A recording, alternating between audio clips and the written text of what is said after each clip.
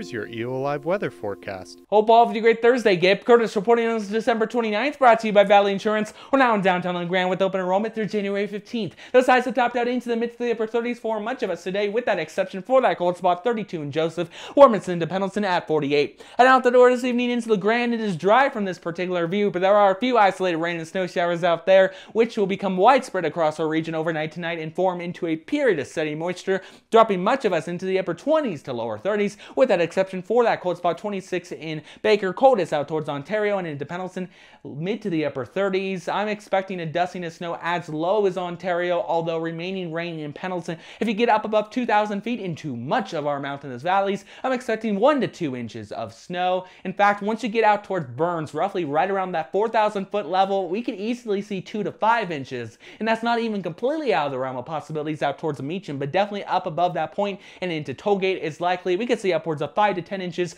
up above 6,000 feet. Heading into the day tomorrow, much of us will be topping into the upper 30s to lower 40s for much of us, with that exception for that warm spot 52 in Pendleton. I'm expecting that steady moisture to break up and become scattered by dawn up towards the north, although remaining fairly steady throughout the day out towards our south, especially the second half of the day. John Day and especially Burns could see an additional 1 to 3 inches of snow before that transitions into a mix of rain and grapple. Same trend up towards the north, although since it will be much drier, I'm only expecting an additional dusting to an inch of snow either during the morning or evening hours. Heading into the day tomorrow for LeGrand, it looks like this will start out into the low to mid 30s at the 8 o'clock hour. There will be a few light snow showers and around, but overall, decent amount of dry time mixing in with those sun breaks. Breezy southerly wind flow to start up to 35 miles per hour in spots before that becomes light by the evening.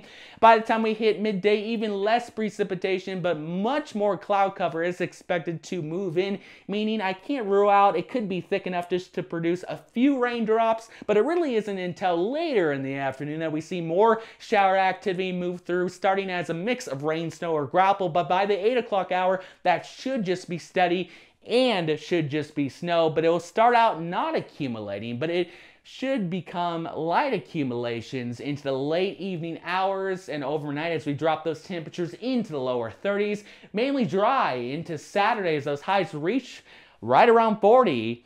Not a lot of sunshine. In fact, some of us could be dealing with fog and clouds, stubborn to clear, which could produce a slight chance for an isolated flurry or sprinkle. As we did my 7-day forecast, similar trend continues into Sunday and Monday despite more sun breaks and cooler temperatures, although much of us will be remaining dry as those highs cool back into low to mid 30s and overnight lows low to mid 20s start the first half of next week. Our next likely threat for just a little bit of snow would be next Tuesday morning and Wednesday evening, but even so, only areas will pick up a dusting to an inch. It's not really until Thursday that models try to bring in a stronger system. If precipitation moves in early enough, we can maybe see a few inches. Otherwise, more rain expected to mix in during the day as those highs warm back into the upper 30s and lows into the upper 20s the second half of next week. This has been Gabe Curtis bringing the most accurate forecast you can get here in Eastern Oregon. Thank you to the folks down at Valley Insurance for sponsoring this weathercast, and I will be back tomorrow.